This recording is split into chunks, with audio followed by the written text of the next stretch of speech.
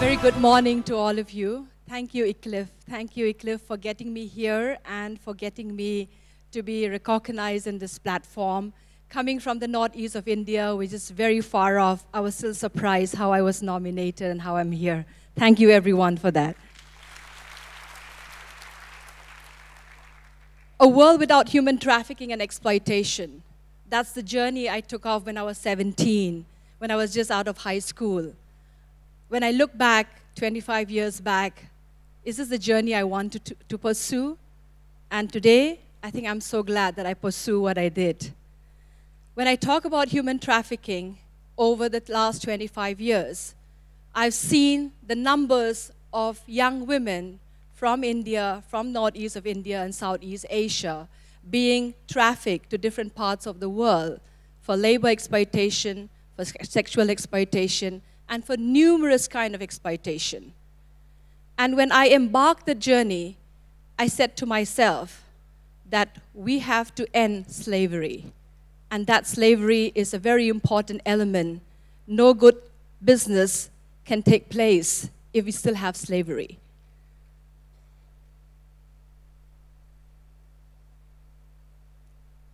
When we're talking about, for me, the journey has been numerous, enormous.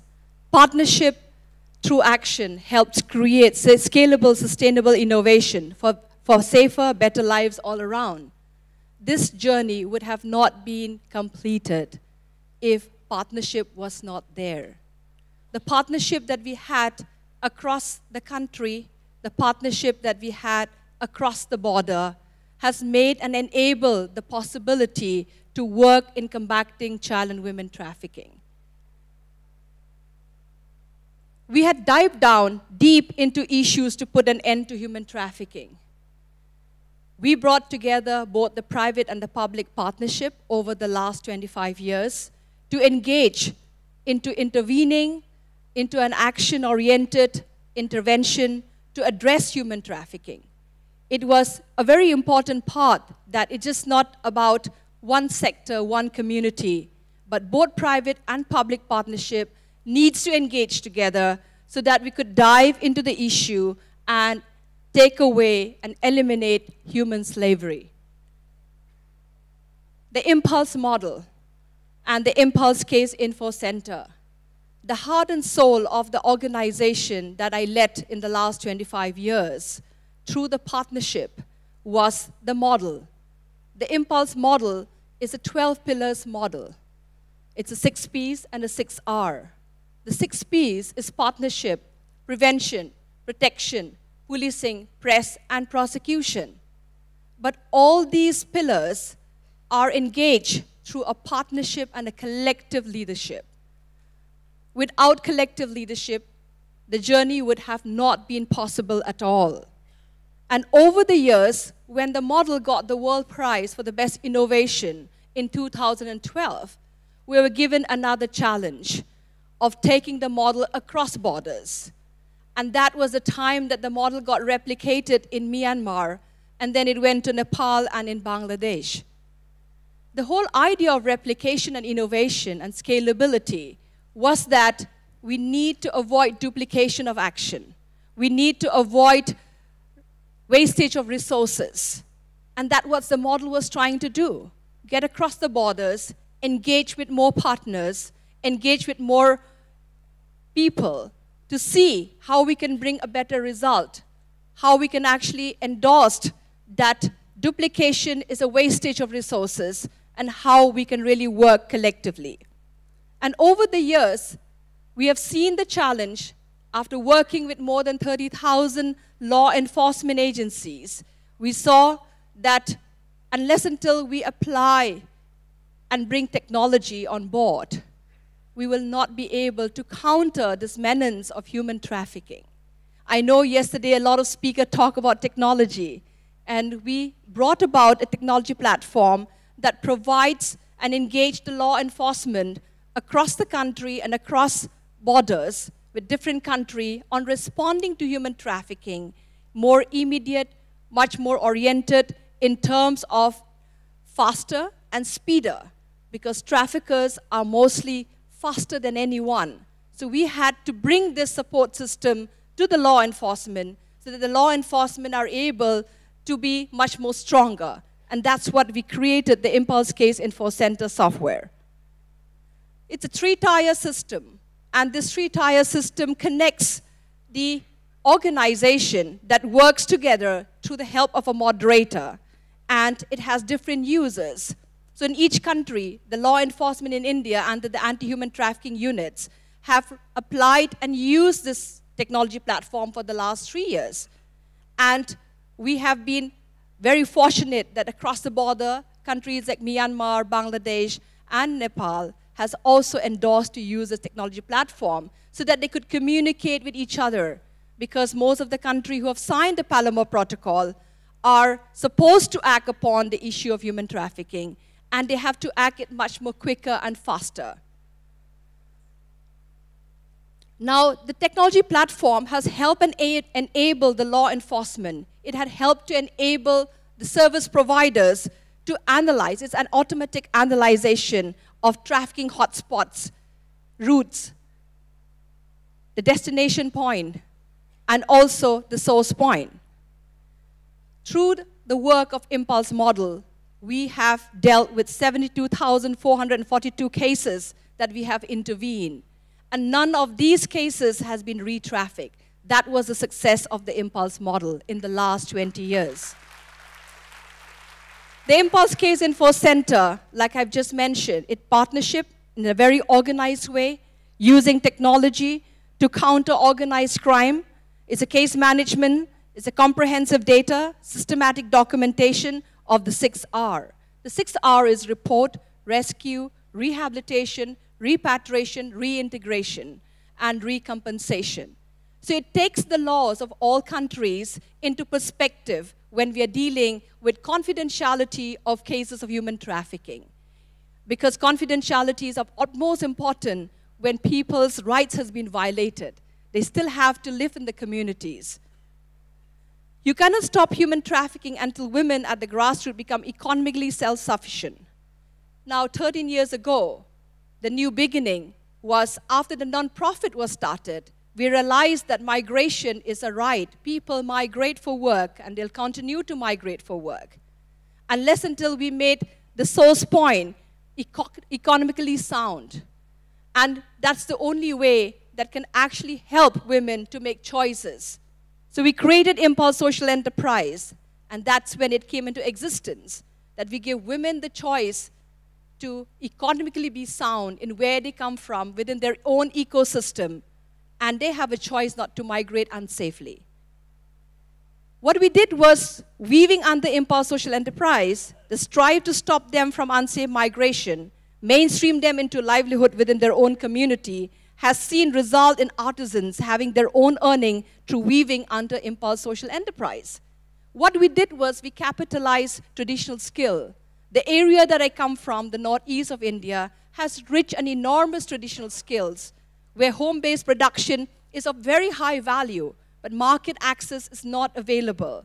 So we try to capitalize in providing that market access, where we have 30,000 women who are engaged in the Impulse Social Enterprise today. And every day, the numbers are increasing. That means we are giving them a choice not to migrate, but to be economically sound. That's the most important part when we talk about unsafe migration. The solution: social entrepreneurship must have social impact and be measured by values and not profit.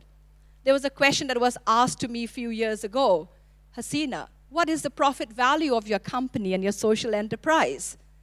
My answer to them was that you cannot look at the financial statement every year, but you could look at the social impact every year. How many families have impacted, and how many families have actually been able to make a choice not to migrate. And that's what the value proposition of Impulse Social Enterprise is. Enterprises, not aid, will change the lives of people, which is why I'm a social entrepreneur and not an activist. This is a big question about activism and being an entrepreneur. For me, social entrepreneurship is a journey that engages people to look for solution, to innovate for solution, to look for the resources around, and to counter that problem. It's just not about activism. What we have given as a solution is training plus market access and financial independence to each woman that we're working with. Impulse Empower is the artisan's product. Today, the 30,000 women produce these beautiful garments. They weave design of artisans, tribes have adorned people and their home for centuries. Impulse Social Enterprise invitation to several designers introduce them to classic woven by the artisans and give them a contemporary twist on the line of horticulture. Why? We have to start being conscious customer. It's time that when we talk about business, we need to be conscious from where the product comes from, who is producing it, and what impact the product that you're buying is actually changing life. And that's what we try to do at Impulse Social Enterprise. We realize the big economy is also a thriving economy where people are actually looking at a faster production. But here, what we try to get back is getting the impact of life of people at the ground. There's financial independence, no doubt about it, but there is a story behind it. Every product they purchase is encouraging, empowering women at the grassroots for poverty alleviation. ISE Business Impact has been listed as the 15th best social business impact in India by the Business Outlook. It features as a sustainable livelihood for vulnerable communities in the northeast of India, an enterprise that blends business with social consciousness, a model that showcases the internet, the inherent art and skills that communicate can use to nurture and scale the economic growth, empowering women to earn, to be independent and not to be susceptible to untold situation, empowering women to be empowered. These are the artisans. They all live in their homes. They all weave in their home. They control the time. When they become 40 plus, they become a shareholder of the company. And the reason for that, for many years, they've been part of the whole process of economic development as they're engaging more young people in the process to actually prevent unsafe migration. They also have a right to become entrepreneurs themselves. Take the high ground and put an end to human trafficking is the motto. We need to get survivors back with marketable skills, education for young people, so that they don't have to really get back into the process of being exploited. Come join hands with us to put an end to human trafficking. Thank you. I have the film, and I would love you to watch the film on the journey of 25 years of mine and how the coal mining that actually was recruiting 70,000 workers in unsafe situation was something that I got a public interest litigation with the government of India and got the unscientific mining closed to save the life of many children who've been trafficked from Nepal and Bangladesh. I would like you to watch. Because the scenario of trafficking changes. Some are going for employment and they get duped. Some of them are taken out of the region for better opportunities outside and they get duped. Some of them, of course, are taken as labor forces. It's a mixture of all of that. Over the last 20 years, we have crossed more than 72,422, and the cases are increasing every day.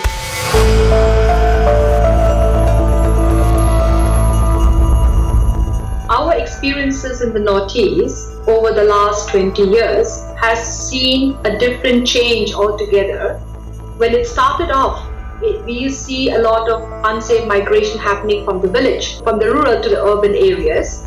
And simultaneously, that changed the whole shift where we saw more of young people leaving the Northeast, migrating to other parts of the world, especially Southeast Asia, in search of employment opportunities. Yeah. And lately, we have also seen, especially with the intervention we have done with the coal mining, we have seen that Meghalaya became a destination point where children were brought from Nepal and Bangladesh, recruited in unsafe labor in terms of working in rat coal mining. When a report of cases comes to us, the first step of intervention is we record the case in our technology platform. which is actually being used by the various stakeholders at the moment. And we alert the anti-human trafficking unit in our country to intervene on the operation. Now, if cases happen that they take place in the metropolitan cities, which we have a lot of networking partners, we coordinate their help to facilitate support to the anti-human trafficking units, whether to assist with filing an FIR, whether to operationalize support in terms of rescuing the child with the help of the enforcement or the woman, or sometimes we also need rehabilitation linkages. So all of that takes us a second step. If people are coming to know of issues of human trafficking, we as an organization, can be contacted immediately. And then we continue the facilitation to integrate the child or the woman. Then after that, we look in terms of supporting the legal intervention by helping them to apply for the compensation, because the legal laws and rights in our country is available, and that is something that we are facilitating an action that these people are enabled to get the whole process forward.